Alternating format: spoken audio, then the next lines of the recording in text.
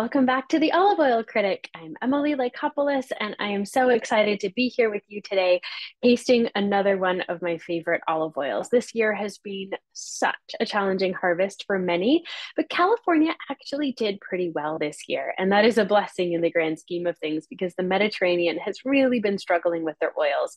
So to be able to have a good harvest here at home is a real blessing. This oil I'm going to share with you today is a 100% Arbequina from American Olive Farmer. They are based just outside of Corning, California. So they're right in the heart of olive country in Northern California. And the proprietor, Liz, is doing some incredible things with her olives.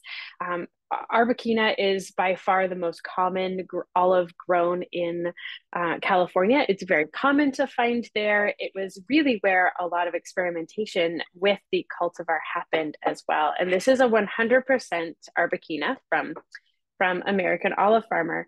And this is a beautiful bottle, and I'm so excited to be able to share it with you today. California Arbequina is a little bit different from what you would find in Spain. It's traditionally a Spanish cultivar, and most of the time, Arbequina from Spain and riper varieties are very sweet. They're very mild and buttery and very fruity on the nose, especially the aroma and the flavor is very much fruit forward. It's a ripe oil typically.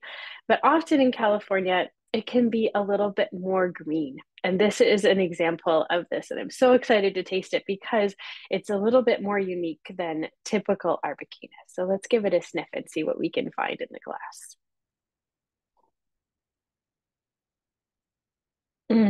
Lots of fresh cut grass. Goodness, it's so green. It's really vibrant. You've got notes of fresh artichoke as well, a little bit of Granny Smith apple on the nose. It's very herbaceous, but lots and lots of grass. It's definitely a greener oil than a typical Arbequina.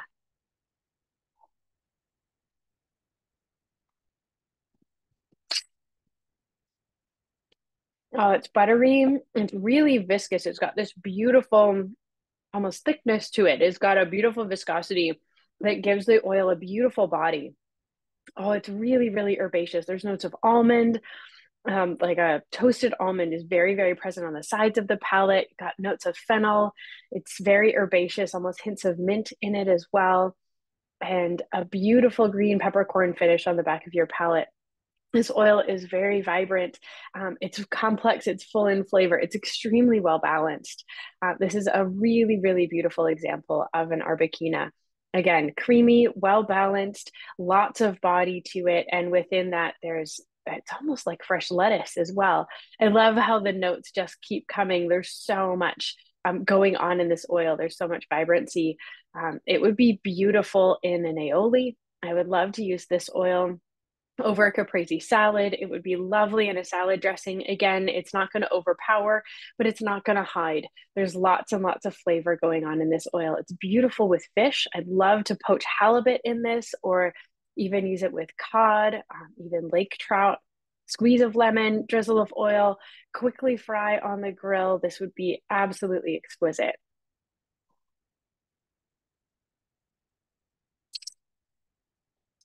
I just can't get over how creamy it is, but it's still so green. And it's got this beautiful body. I can't really describe it other than that.